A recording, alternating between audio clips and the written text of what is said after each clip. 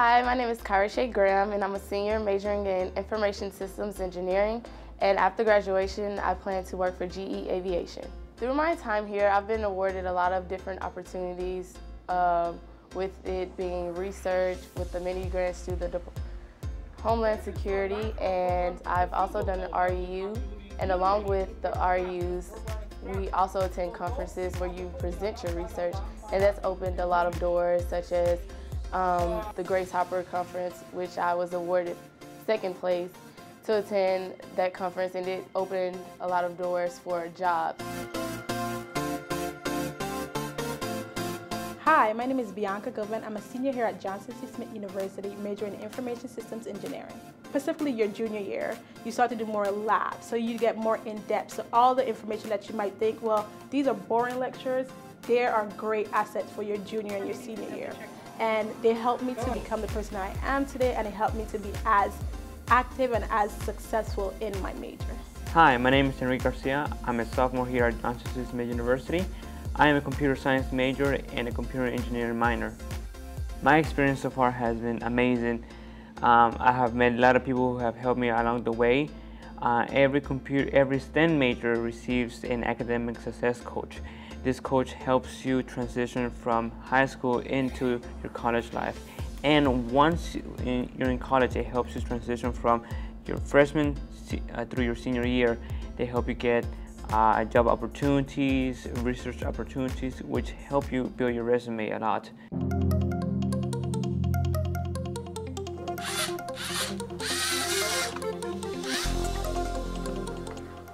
Hello, my name is Jamar Robinson, a junior and a computer engineering major.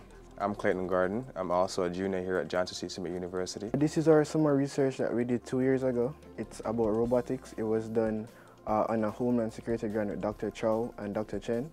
The idea was that when an emergency disaster happened, we needed to find like a robotic model that could go into the area and be able to collect information. As we have here, the design was basically a low, sturdy, robust design, so that depending on the area it went in, it could be functional and still be sturdy.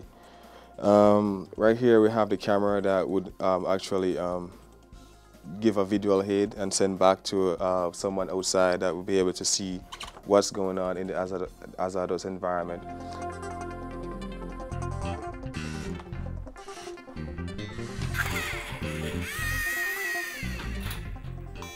Creates a variable. That's it, on the fly. Okay, so that's how we define them. Okay, and for methods. All into the loop. The program goes. My name is Satish Bala. I am an associate professor in the Department of Computer Science, and I'm working with bioinformatics and teaching computer science courses.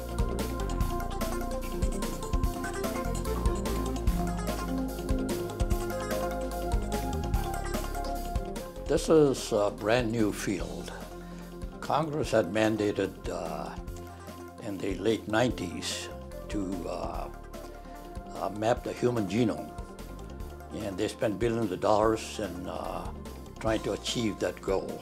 What we deal with is the information from biology, all the biological data, and try to analyze that data using computer science tools. The students are very much interested in this thing. They like to learn, and the way I present is I give them problems to solve, and students like solving these problems.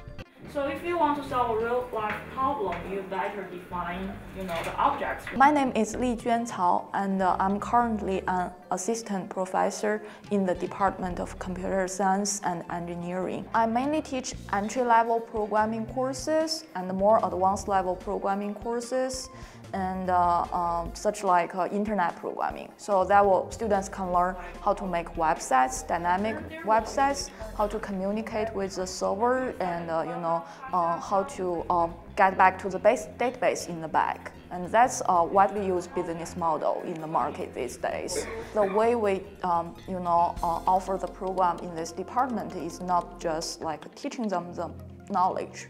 We also try to help them build their critical thinking skills. They need to learn how to work as a team player, because that's very important, especially when they graduate and they work in an IT company. Those studio stuff.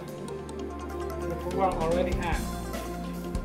This is Dr. Yingbai. I'm a professor teaching at the Department of Computer Science and Engineering at Johnson C. Smith University, Charlotte, North Carolina. Yeah, I came here in 2001. I have teaching here about 11, 12 years. This class, we need a student to do some hands-on job. They have to do the circuit connection, make some interface themselves, and then do programming by using assembly language. When they graduate, they want to find a good job.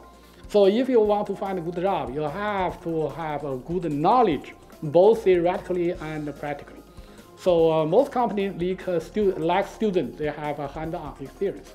If they do the programming for this microcontroller, they like to recruit you.